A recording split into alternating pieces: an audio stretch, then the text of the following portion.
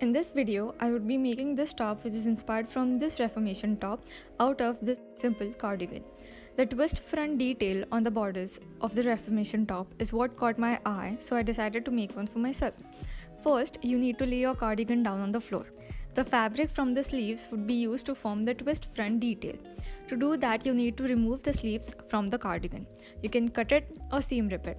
I seam ripped mine, which was actually pretty tedious because I had a hard time differentiating between the thread and the actual fabric, but in the end you would be left with this situation. Now you need to open up the sleeves from where they are stitched. Once both of your sleeves are opened up, you're gonna inspect them to see if you have sufficient fabric to drape around your chest. If one sleeve is long enough to be twisted and placed on your chest, then go ahead with just one, or like my case where one just wasn't enough, you would need to use two of them. So I placed one sleeve like so and measured half my chest measurement plus some seam allowance along the length of the sleeve. And I measured from the non-curved side because I want to use the curved side to make the actual sleeves of this top. I did the same on the other side. Notice that now you have two rectangular pieces that you would have to stitch together to form one continuous piece. To stitch them together, you want to place them right sides together and stitch along the line that you just marked.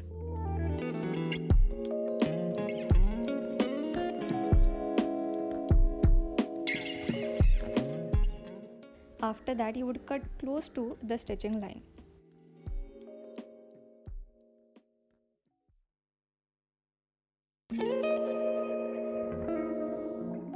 Here I am trying on to see how the front twist part looks on me.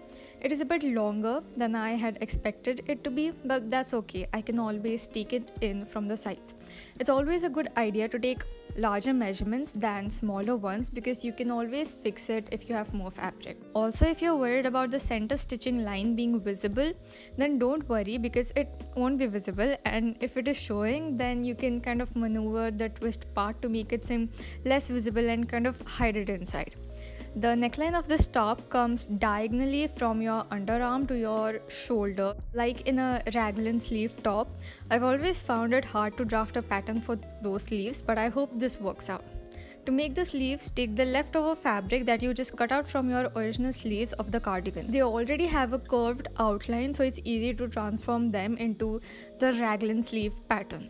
My sleeves were a bit loose, so I had some extra material to go around my shoulder. Fold the sleeves in half. The curved side is going to go around your shoulder, and the bottom part is where your arms would go in and where you would have to eventually stitch the sleeve together.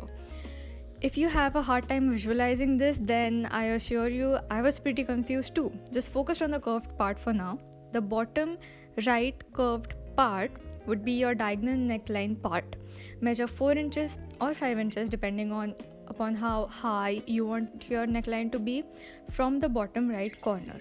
You are going to attach this part to the front twist fabric that you just made, the long rectangular that you just made. Make sure your sleeve and your rectangle are parallel to each other, and the bottom right corner of the sleeve is placed on your left rectangle edge, and your marking on the sleeve should be placed over the top edge of your rectangle. Now trace the diagonal line of the sleeve on the rectangle. Do the same on the other side.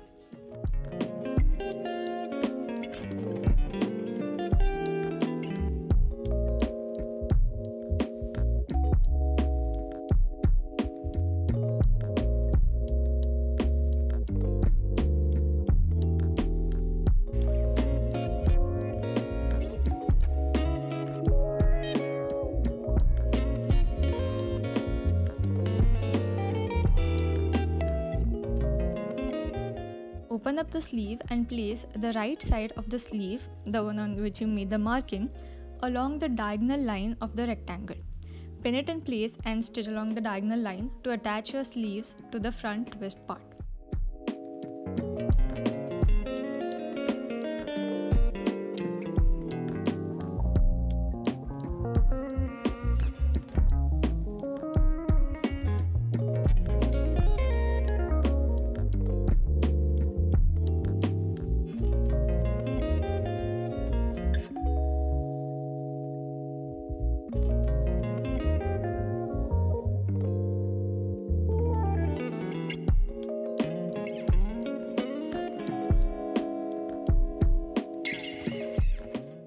probably think everything is going great until you realize that you haven't twisted the front part. When you do twist the front part, one sleeve goes down while the other one watches him from the top. Unless you are an alien, this top can never fit your body. You're frustrated and angry, but nevertheless, you want to make this top a reality. So you go ahead and seam rip one sleeve and redo it by first twisting the front part, and then you would attach it.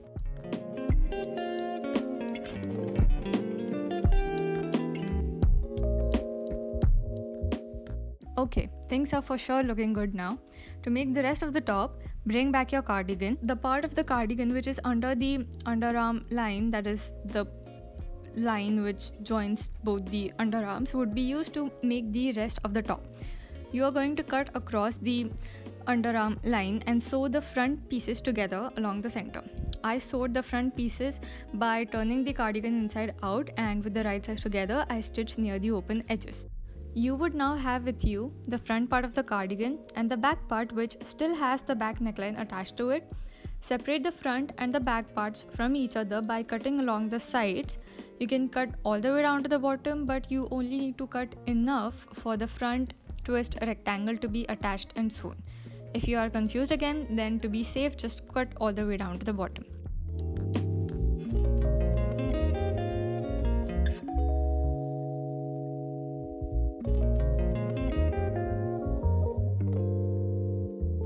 Now I'm just looking at the front part. Place your front twist part plus sleeves on top of this front part. You are going to sew along the sides to attach them onto each other. You can position the bottom part to be lower or higher depending upon how you want your neckline to look.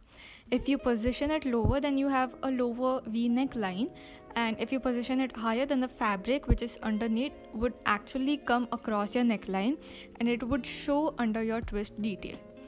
After you're done positioning, top stitch the parts together.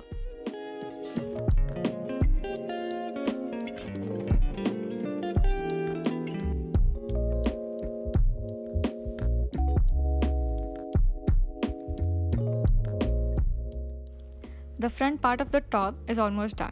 We'll now try to make the back neckline of this top. Remember what we did to the diagonal neckline for the front part? We are going to do the same thing for the back part.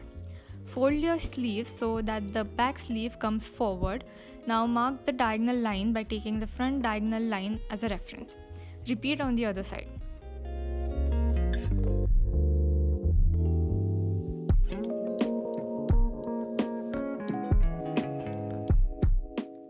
Take the back part of the cardigan and mark where you want your underarm to be. Now place your front part below your back part such that they match at the sides and at the underarm point. Fold your sleeve over so that it reaches the back part of the top. Now mark a diagonal line from the underarm point by taking the markings on the back sleeve as a reference. Repeat on the other side.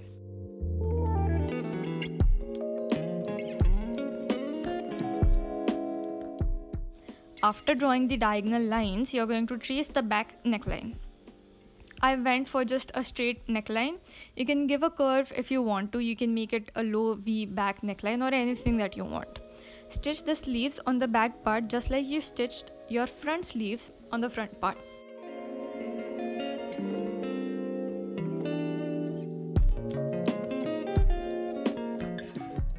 Cut the back neckline.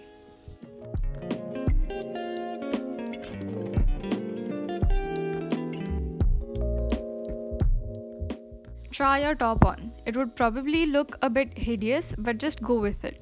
Pin the sleeve openings and the front and the back part on the sides to get an idea of the fit of the top.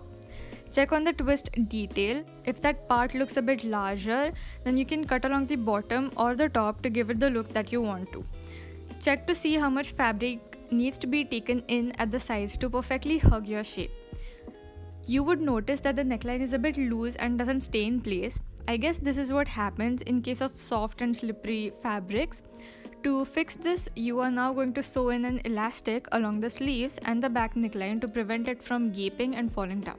Turn the top inside out and make your markings. Stitch along them.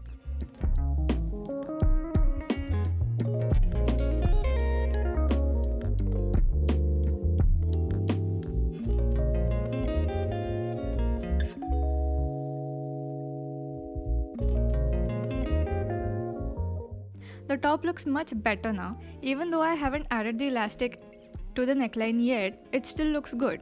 The sleeves look a bit weird. I might have to cut them to make them look better, and also I have to hem the edges later. Well, spoiler alert, I did none of that. I just folded them inside and they were fine. Turn the top inside out and place an elastic along the back neckline. Now fold that part inside to hide the elastic and pin it in place. As you do this step, stretch the elastic slightly. Do this all the way over your sleeves and the entire back neckline, then stitch along the pins.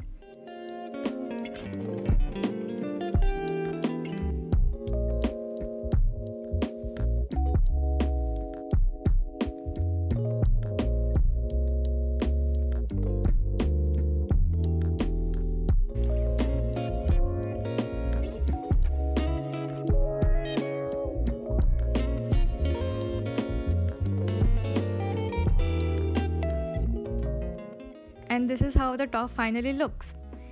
I honestly love how the neckline turned out to be. I mean, it's got this half octagonal shape, if that makes any sense. Overall, I think that this is one of my favorite DIYs yet. I hope you enjoyed watching this video, and I hope you decide to try out this top on your own. Thanks for watching. Bye.